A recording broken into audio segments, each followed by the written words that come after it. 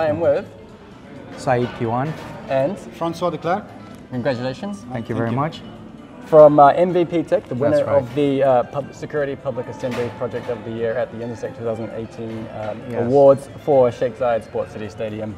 Well, first of all, you're a big winner here tonight, well, a dual winner, one of the winners of this category. Tell us, how does it feel?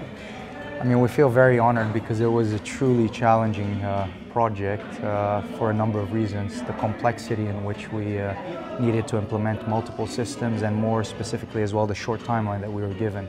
So we were awarded the project in August and we had to deliver in December before the Club of World Cups that was coming into Abu Dhabi. So we had to satisfy a number of criteria, including FIFA, the local authorities, as well as the operational requirements of the stadium. So we're very grateful that the client put trust in us, and we spent many nights over there ensuring that we would deliver. And more importantly, I'm very thankful for the engineering team, because if it isn't for these guys, you know, none of this could really happen, and we wouldn't be winning these awards. So it was basically a 5-month project from start to finish. I mean, with a project of this sort of scale and in such a short time frame, must be quite.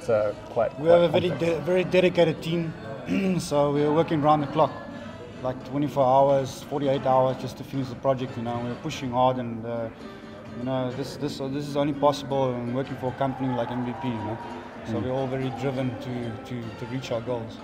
What does that actually mean? I mean, these are obviously the first Intersec Awards here in the Middle East region, recognising excellence in your fields here in security and fire protection. From your perspective, how significant is it for you to win tonight?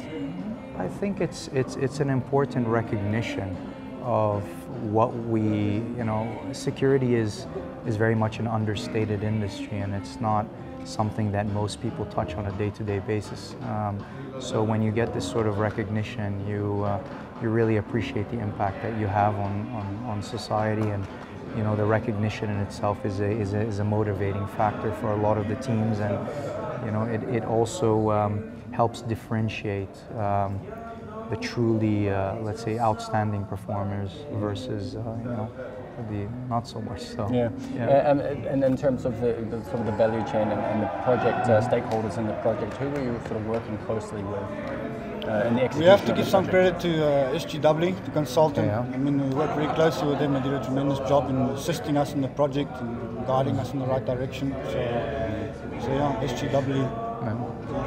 And we obviously we're also very grateful for the client, who's Mubadala, who actually put their trust in us to deliver this project, and the cost consultants as well, CSQ, that were involved in the project.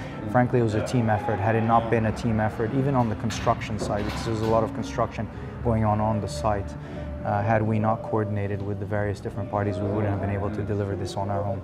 Out of the projects that you have been involved with in the region, where does this one rank in terms of scale and general completion? In size, not that high, but in timeline and complexity, quite high. Quite high. Quite high.